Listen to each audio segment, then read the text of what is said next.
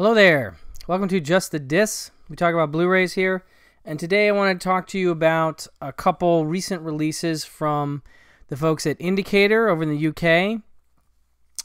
They put out a lot of cool stuff, and some of it is like American classics, and there's also a lot of British sort of classics, or at least known films in the UK that may not have quite the same reputation in the States. And so I really respect that they, do exactly the films they want to do. They're trying to appeal to the audience they've cultivated, but at the same time, they're really wanting to put out films that they think are interesting or important or that they have some affection for. And the first one I'm going to start with today is one called One for the Road. This is from 2003, a low-budget, independently, done kind of picture. Directed by a guy named Chris Cook, who is part of, as I now understand it, a collective of filmmakers and actors in Nottingham in the UK. And it's a really neat group. It reminds me a little bit of, not exactly Mike Leigh, but, maybe somewhere between Cassavetes and Mike Leigh and Kevin Smith, in that it's very low budget films. In this case, this one's shot on DV cam, and they just have this community up there where they're sort of developing and workshopping films and shorts and things like that, and sometimes getting sponsorship from Film 4 or I can't remember if the BFI picked up one of these or whatever, but it's one of those things where it's a neat community of folks that are just getting it done.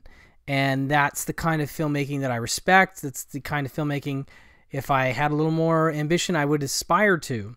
But this is a neat little movie. It is about four gentlemen who are all at this like rehabilitation class for it's like alcohol, like it's an alcohol rehabilitation course, and they've all ended up there for one thing or another, but because they've ended up losing their driver's licenses and they need to get their licenses back is at least part of it for some of them.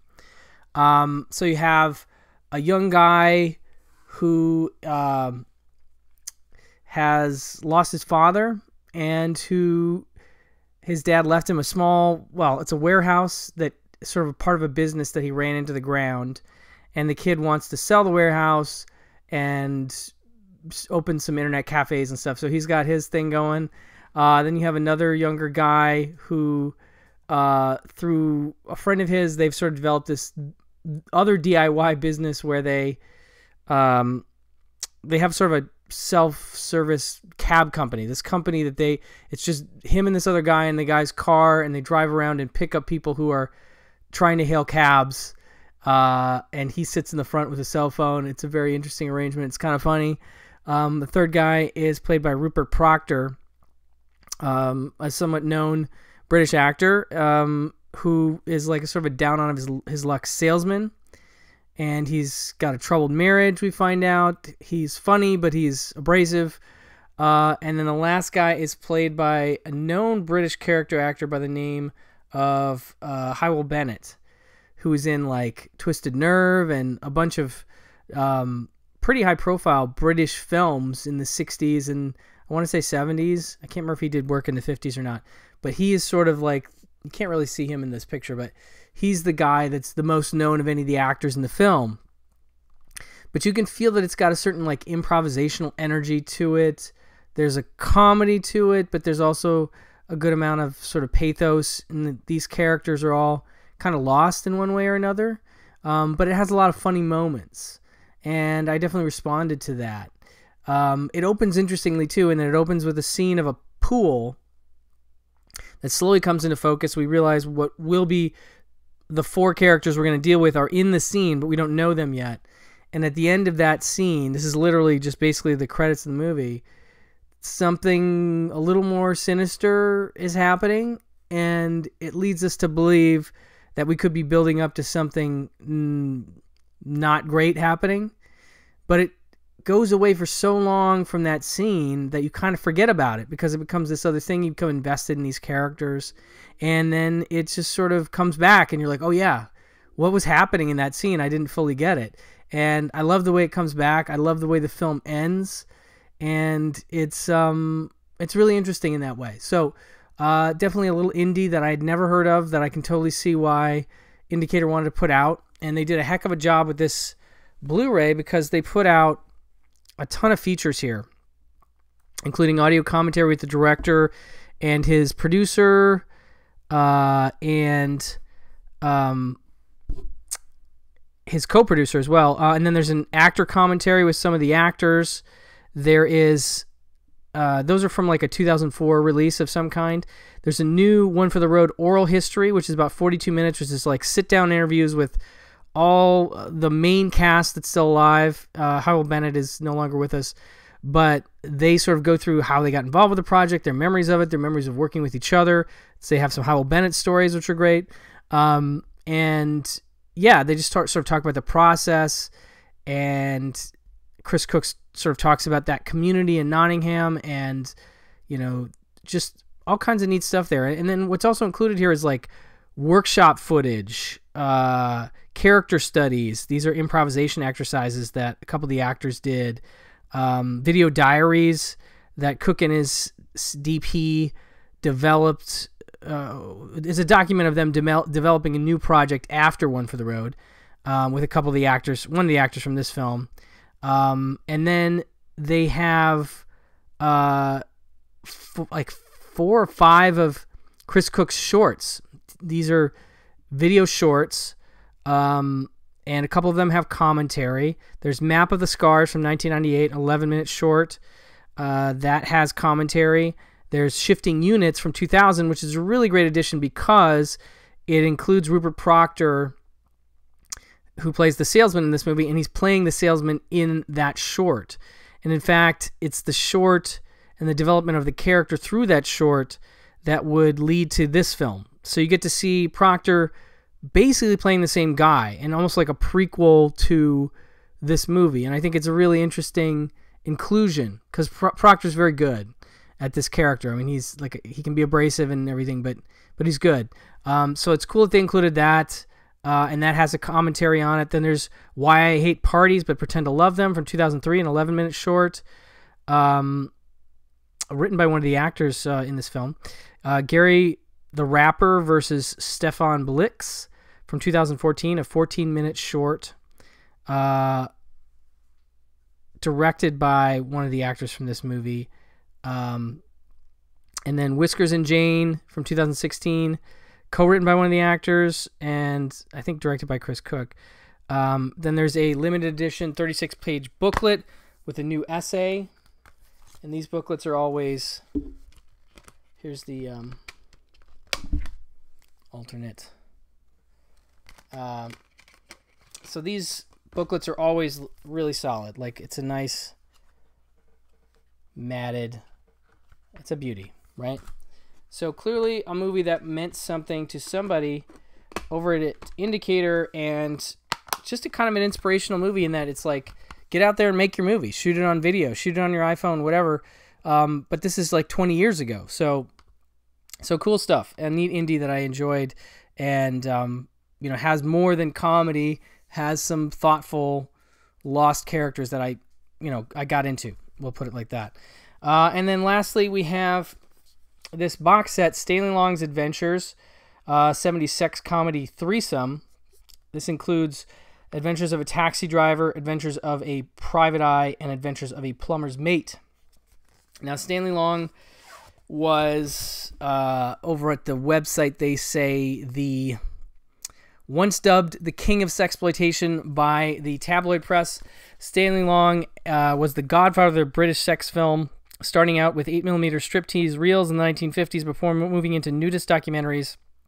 Long went on to produce and direct a string of extremely popular X-rated movies, which told tales of wife swapping, groupies, and of other saucy goings-on.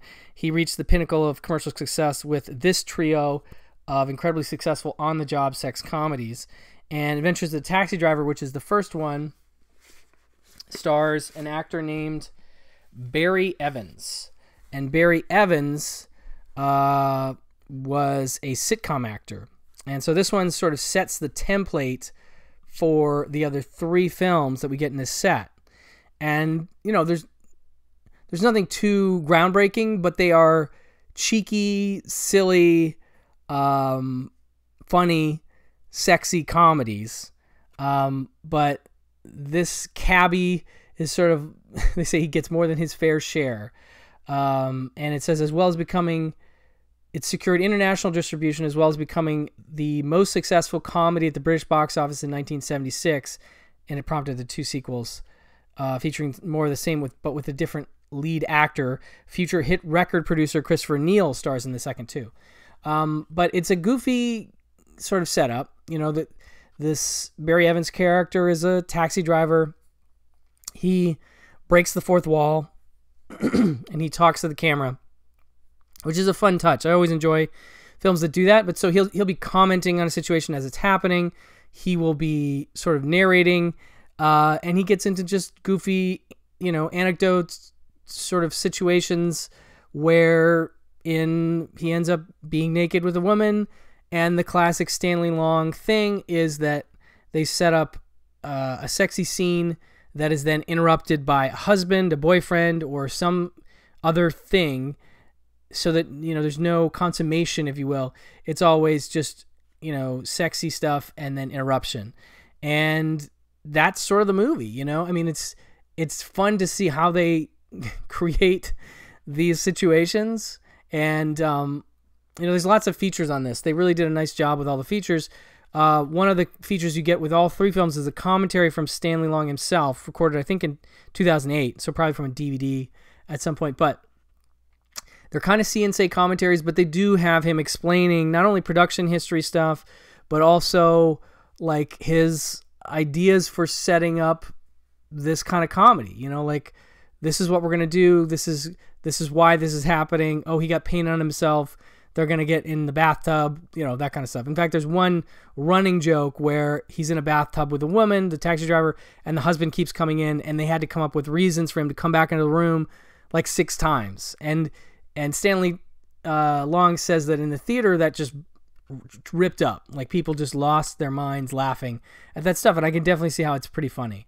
You know, but, you know, they're not like pretending to be works of arts. They're just goofy, sexy comedies. And I think it's interesting for folks in the U.S. who aren't as familiar with this series to get a chance to check these out, because obviously these are known and beloved in the UK. And in fact, I think it's on this one, or no, it might be on the second disc. I'll talk about that in a second. But this disc has a lot of nice features here. Like I said, the commentary.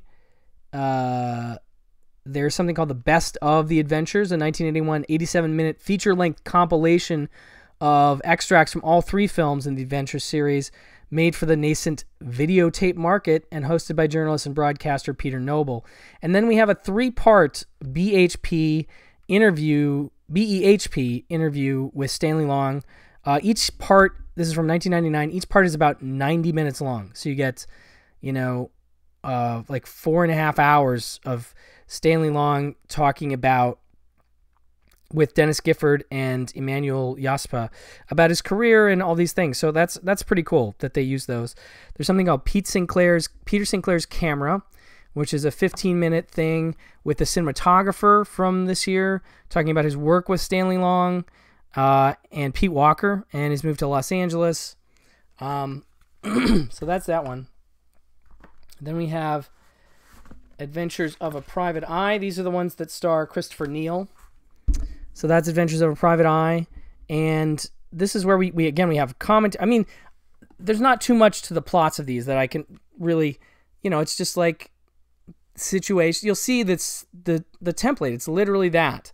In terms of taxi driver to private eye to plumber's mate, it sets up this idea of like this main character will get into situations where he's getting naked with women and he gets interrupted, and it just goes on and on. But again, it's cute in that there's this 4th wall breaking stuff happening, and it's got a good energy to it, and I can see why they were successful at the time.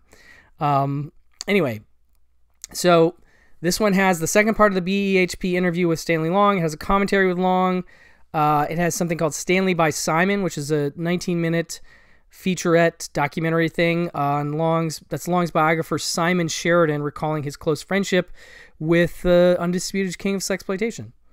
Then we have something. This is where we get into the sort of notoriety of these films and that they have parodies. There's something called on this disc, Can You Keep It Up With This and That for Another... sorry. Can You Keep It Up With This, That, and the Other for a Week? That's from 2004. It's a 16-minute short by Jan Manthe. Affectionate short film homage to these comedies of the 70s. And there's 2 of these. And this has a commentary on it from writer-director Jan Manthe with the actors involved in this one. So that's cool. And then in Plumber's Mate, we get another commentary, another part of the BEHP interview with Stanley Long, something called Dear Prudence from 2022, a 14-minute featurette. Prudence Drage, one of Long's favorite performers, tells colorful stories about her extensive career as an actor and singer and working with him, you know, so that's fun.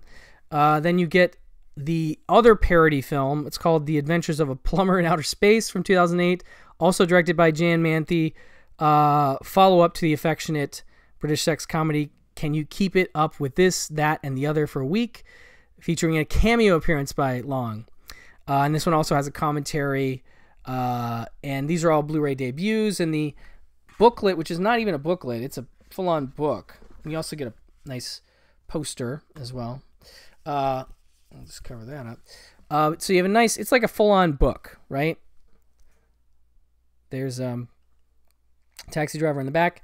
And it's got an exclusive 80-page book with a new essay by Simon Sheridan, archival interviews with Stanley Long, and actor-composer Christopher Neal, a letter from the producers complaining about the Adventures film's treatment in the British press, newspaper articles, a look at the 3 films' novelizations, and an overview of contemporary critical responses, Manthe on his short films and film credits.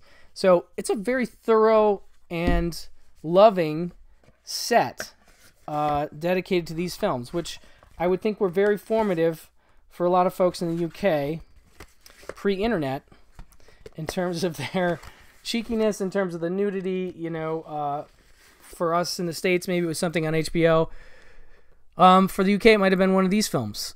So, like I said, I love that Indicator does just what they want and, you know, asks us to go along with them based on their reputation that they've established so well. And so this is worth a try. You know, if this doesn't seem like it's up your alley, I would say it's pretty fun, pretty silly, and again, a very thorough look, an examination with the filmmaker, and, you know, I can see why they went the extra mile on this. I can see that these films would be fun and beloved to folks in the UK. So that is Stanley Long's Adventures, 70s sex comedy threesome, along with, of course, One for the Road, a couple new ones from the folks at Indicator. Head over to Indicator, their website, powerhousefilms.co.uk, to check out what they are up to, including a new film noir box set with Humphrey Bogart, another really cool looking release of The Swimmer, Madigan. There's all kinds of great stuff happening from Indicator, so I encourage you to check them out, as they're one of my favorite labels out there at the moment. And so thank you for watching, thank you for listening, and I will talk to you very soon. Bye-bye.